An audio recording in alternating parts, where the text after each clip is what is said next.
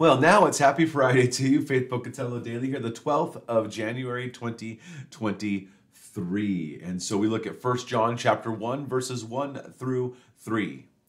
That which was from the beginning, which we have heard, which we have seen with our eyes, which we have looked upon and have touched with our hands concerning the word of life. The life was made manifest, and we have seen it, and testify to it, and proclaim to you the eternal life which was with the Father and was made manifest to us. That which we have seen and heard, we proclaim also to you, so that you too may have fellowship with us. And indeed, our fellowship is with the Father and with his Son, Jesus Christ.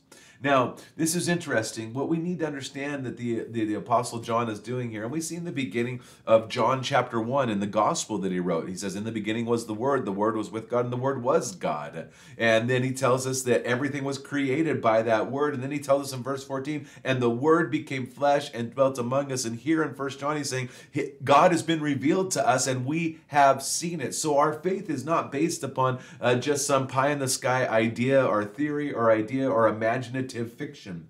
Our faith is grounded in eyewitness accounts, those who have seen the true and living God, Jesus Christ. They saw him come miraculously into this earth. They saw him live the perfect life. They observed, they walked with him. They saw him die a sinner's death, which he didn't deserve. But because he wasn't a sinner, guess what? Death could not hold him. And so he rose from the grave, leaving sin and death and hell in the grave, giving us a hope for the future. And then he ascended into heaven. These are eyewitnesses' accounts. And they said he is coming again because his words have never failed.